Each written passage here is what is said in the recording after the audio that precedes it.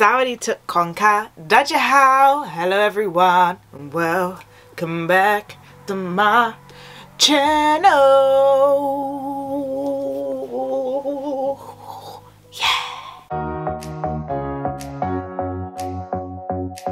Today everyone, a very exciting video. I am joined by the one, the only Kru Smuk from Banana Thai. Saudi Kru Smuk. Sawadee ka, Kun Victoria. Sawadee ka, Tukon. Hi everyone. And she's very kindly going to be answering some questions today, as well as giving us a little taster of some Thai, well, a Thai sentence, and then breaking it down for us. There will be affiliate links down below, so you can go to her platform and you can sign off one of her lessons, sign off one of her packages, and also just subscribe to her channel. It's all going to be down there, so do check that out. Kru Smuk, thank you for answering these questions today, and we're just going to kick off straight away. So the first one is, why did you become a Thai teacher? So I didn't actually plan to become a Thai teacher from the beginning, but actually I wanted to work in the international political field, like, you know, like UN, something like that, because I started politics. However, during my university year, I decided to hang out with exchange students from my school, and they are from everywhere around the world. And then as a person, I love learning languages myself, and I started to help them, you know, learn some Thai words, some Thai sentences, and then, you know, I ended up hosting a group lesson for them. And then they really enjoyed it, and I also enjoyed it myself as well. That's why I started to teach Thai language from, you know, teaching my friends. Oh, wow. I love that you did politics. I was always interested in politics as well at uni.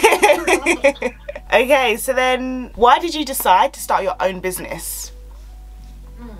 So back then, when I was teaching Thai language, I started with one-on-one first, and then the group, right? And then after that, when Zoom and Skype are running, I decided to move it online because it gives me the flexibility, also give the student flexibility as well. And then after that, right after I graduated in 2019, I decided to make one video, just like a video, and post it on my YouTube channel for the first time. And then it was, you know, like the result from that video, there are a lot of people who get the values out of my video. They enjoy learning, they learn something new, and it really made me feel like, wow, actually I can make a big impact while, you know, like by providing access to everyone around the world. So I decided to move it to Zoom, and then afterward I'm thinking my time is so limited. I cannot just teach everyone, and even though I would love to, so I decided to create online lessons. So yeah, that's why I started from the private lessons, one-on-one, in person, to the self-paced online program. Yes. I like the different steps it took you to get to where you are. It seems like a very natural progression, and I'll say from my perspective as well, that's how I found you. So it was through your videos and podcasts. I was like, oh, this Kru is quite cool. Who is this? Thank you, yeah, and also by, you know, from the beginning, I used books that are already like available in the market in the bookstore, so I used that book to teach my students. But then after that, I started to recognize that there are still a lack of, you know, some, let's say, I'm not saying lack of good material, because they are good, but from teaching for a while, like a couple years, I started to feel like I better create my own materials. So I started to do the course content. So far in Banana Thai School, we have already 6 courses. And one of the courses, the intensive Thai course, is my first course ever that I, you know, try to gather some information from my experience of teaching, as well as other sources. So yeah, I think this really helped me a lot with teaching by having my own materials. Yes. And I will say as well, I mean, my subscribers know this. I feel very strongly that there aren't enough resources or enough good resources for Thai compared to, so I speak Chinese as well, and there's so much out there for Chinese compared to Thai. So definitely your resources, hands down. I've already done a video about one of them, so check that out. Hands down. Too, right? Yes. So check that video out as well. Is definitely, I was like, holy grail. Finally, we have some good listening, especially listening practice is so hard for Thai. Definitely kudos. How did you choose the name Banana Thai? This is also one of the most frequently asked from my students. Why Banana Thai? Like, the first thing that it might make you surprised, I do not eat bananas, but I still name my I do not eat bananas, but that's why, like, when my friends knew that I don't eat bananas, they always ask, so but why your business is Banana Thai? It is because the word banana can be used as a slang in Thai language as well. So what is the word banana in Victoria? In Thai? Banana. Yeah. Oh, now you put me on the spot. No, I don't know. It's gone. I was gonna say that as well. I was like, is it that? Am I right? Gloy. Try it. Exactly. That is gloy. It's banana, right? And in Thai language, gloy represents something easy because, you know, we have how do you say, a saying like ง่ายเหมือนปลอกกล้วยเข้าปากปลอก means to peel and กล้วย is the banana, like ง่ายเหมือน as easy as ปลอกกล้วย which is like to peel the banana เข้าปาก get it in the mouth and eat it. So that's why I decided to name my school like Banana Thai, because I want to represent Thai language as something easy as peeling banana and eat it.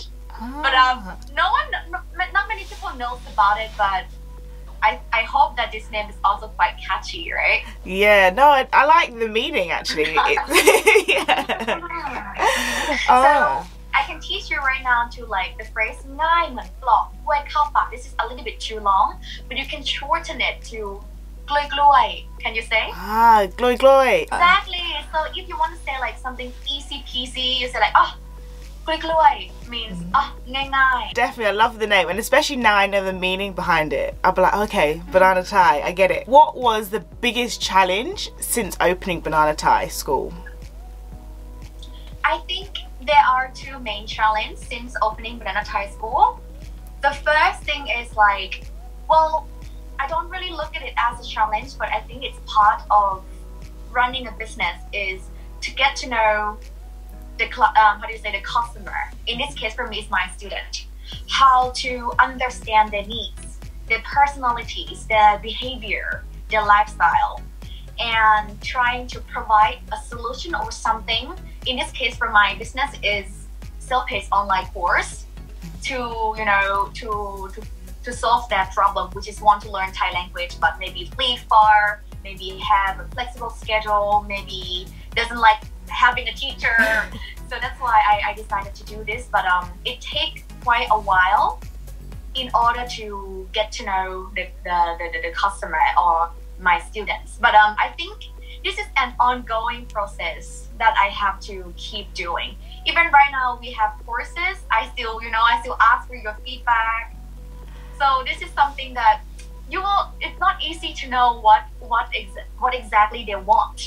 So that would be my first, I would say, challenge. Yeah. The second challenge that I used to have but no longer a challenge anymore was, in the past, learning online was something that not really, how do you say, preferable for people. Yes. When you want to learn the language, I totally understand, because I'm a language learner too.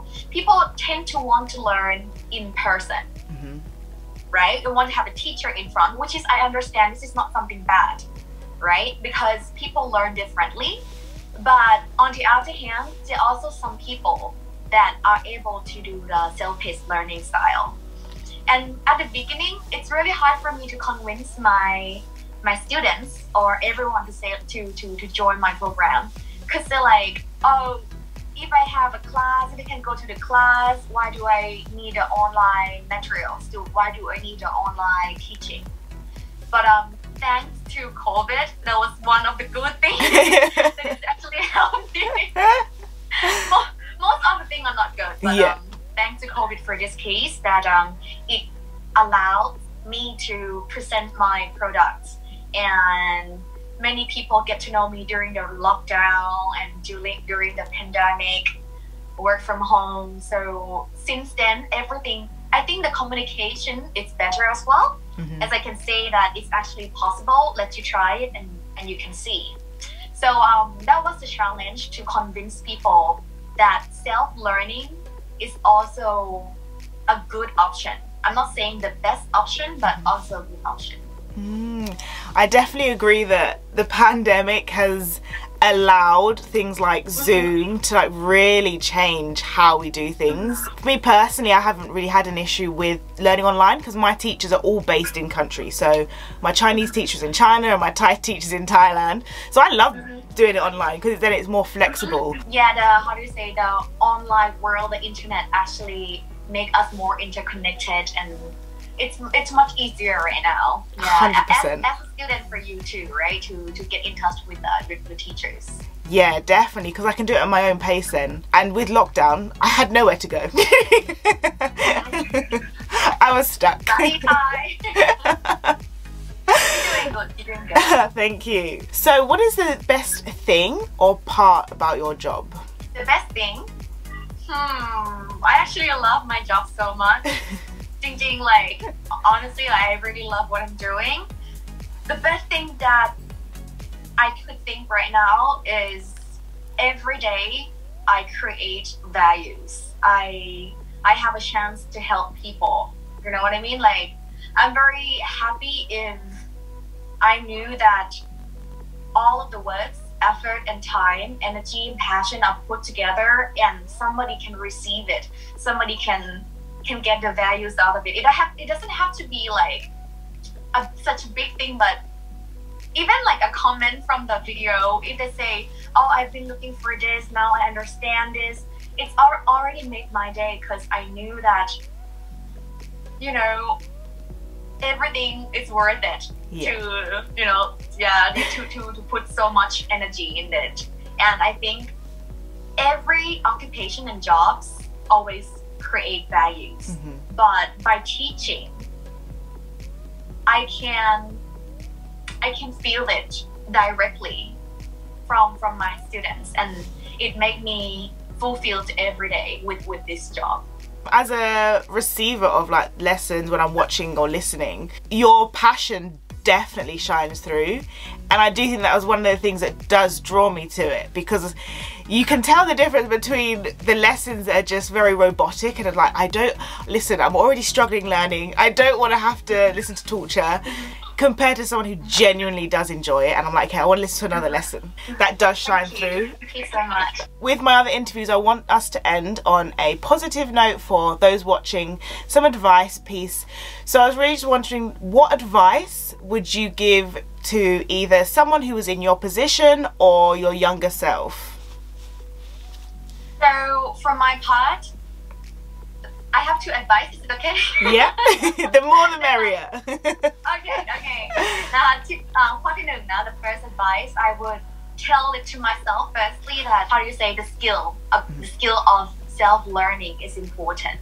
It's not only about languages, it's for any skills, but if you can learn by yourself, you create the, thinking process, you practice yourself, your, disciplines, in order to keep things going.